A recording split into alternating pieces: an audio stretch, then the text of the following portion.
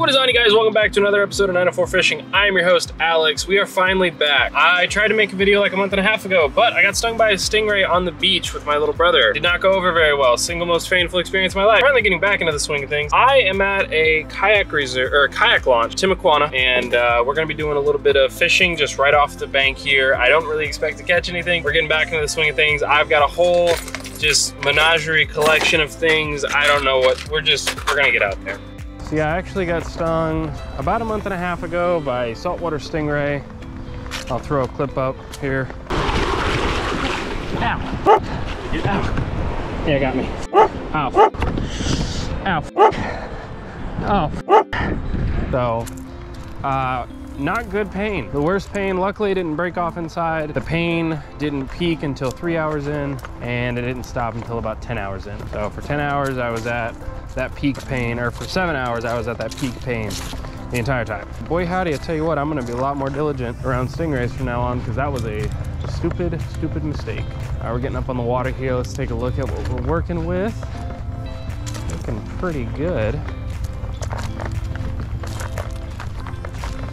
Now, obviously this is a kayak launch, but we're gonna be treating it a little different. And seeing if maybe we can't hook up into some stuff. I don't really know what I'm expecting, but I mean, it looks good. So let's give it a shot. All right, so start off, we're gonna go with a shallow diving crankbait here. I did see a tree that was falling right there. I don't know if you guys can see the current that's kind of getting pushed up. That's what it's hitting. It's flowing in and then it's hitting that tree and coming to the surface. So we're gonna, I don't know, we're just gonna try it. We're gonna go for the best, man.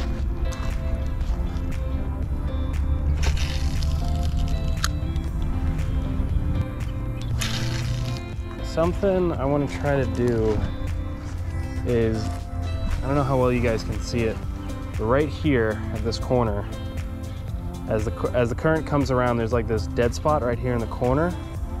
Right there, like where there's a lull in the current, that's where I feel like a predator would be. They're waiting for bait fish to come around this corner, just grab them, you know what I'm saying?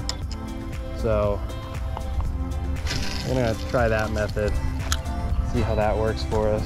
I'm gonna be doing a little more bass fishing here lately. So you guys keep an eye out for that in case you've been wanting some more bass content. I'm also in the market for a kayak. If anybody knows anybody selling a kayak at a reasonable price, I'm gonna go a more finesse approach.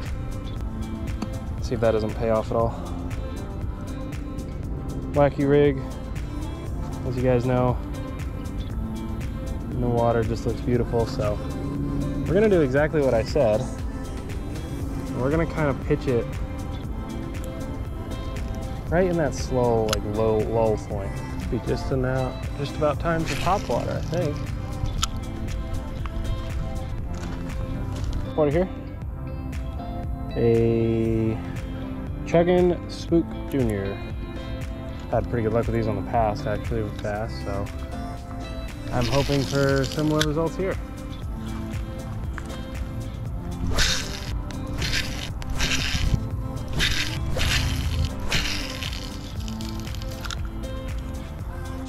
All right, well, that's gonna do it for me today. Short video, just wanted to get my lines wet.